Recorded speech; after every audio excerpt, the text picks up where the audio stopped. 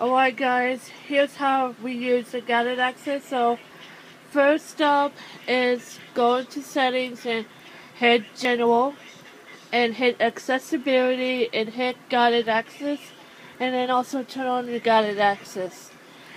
But when you're done with settings, just go to your apps you hold all the way left off. So if you want to take a test or do an iBooks or do something else, just triple tap on the home button and enter the guided access.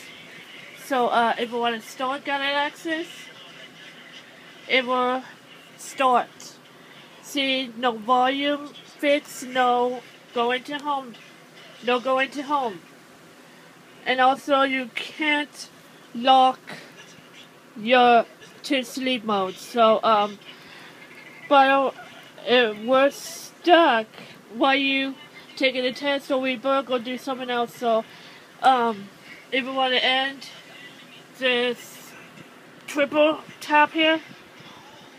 Oh, it's still locked. So let me try again one more time. Just triple tap and this home button right there, 1, 2, 3, and then it will enter the code here.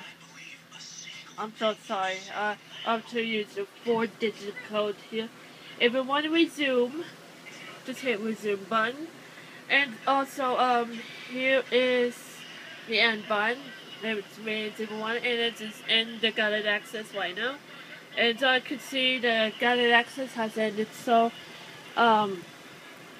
see, it unlocks. So, here's how you do the guided access. So, if you don't know how to do the guided access, just follow the steps. So, you can check it on the Apple Store, or you can figure this out. Just here, so far in steps. So, first step is you have to go to settings, go to the general, accessibility, and then guided access, and then turn it on. Step number 2, choose the single app, and then tap 3 times to start the guided access, and then it will turn on. It will lock up on you if you can't get to the home screen for like forever here. Just triple tap and the guided access or resume guided access. So here's how you do the guided access. So hope you guys enjoyed this video. So thanks for watching. Please subscribe. Bye.